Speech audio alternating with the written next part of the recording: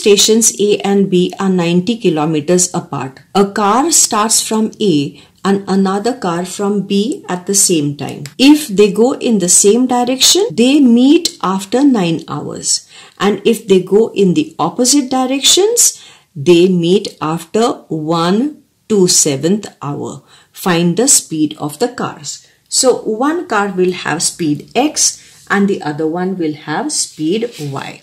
So in order to solve a question like 5C, we need to draw the diagram. So this is station A and this is station B and they're 90 kilometers apart. Now car A and car B both start in the same direction.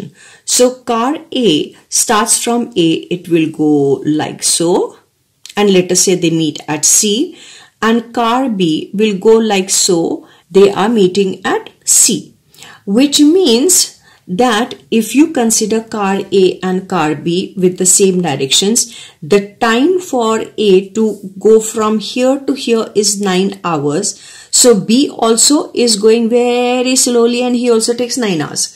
So time for B also is 9 hours. The speed of A, let us say it is X kilometers per hour, and speed of B, let us say, is Y kilometers per hour. Now distance is equal to speed into time.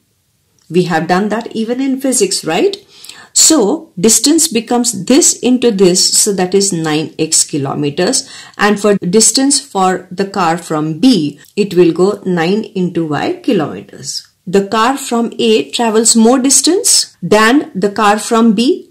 So I'll write distance A is greater than distance B. And so distance A, which is 9x, minus distance B, which is 9y, is equal to this distance AB, which is 90. So in our equation, you will see 9 is a common factor. So you divide the whole thing by 9. So we will have X minus Y equal to 10, and that's our equation 1. Now if they go in opposite direction, car A will go this way and car B will go this way. And when they meet, they are meeting after 1/2/7 of the hour, which means time for both of them. Now A is going to travel more distance, B is going to travel more distance, because you remember A travels so much distance in the same time as B. So A obviously has more speed, so A will travel more, B will travel less, but the time taken will be the same. So the distance of A and distance of B will be total from here to here, means 90 kilometers. So that is the important step. If you draw the diagram, you will understand. So if we are going in the opposite direction, we are going to have time for A is 1/2/7, which is 9/7, and time for B is 1/2/7, which is the same. Distance for A will be, now the speed of A remains X. So it will be distance equal to speed into time. So 9/7 multiplied by X, that is 9x/7. And the distance for the car from B will be this time multiplied by its speed, which is Y. So 9/7 into Y kilometers. Now both the distances, as I explained to you a little while ago, will be equal to the distance AB. So distance A means this plus distance B means this is equal to distance AB means 90. Can you see 9/7? 9/7 is a common factor. So you divide the whole thing by 9/7. So 9 and 7 will get cancelled, leaving X here. Here 9 and 7 will get cancelled, leaving Y here. And here it becomes 90 into 7/9.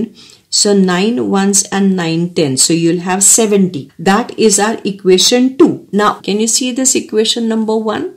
So we write that equation number 1 here. So X minus Y is equal to 10. That's our equation 1.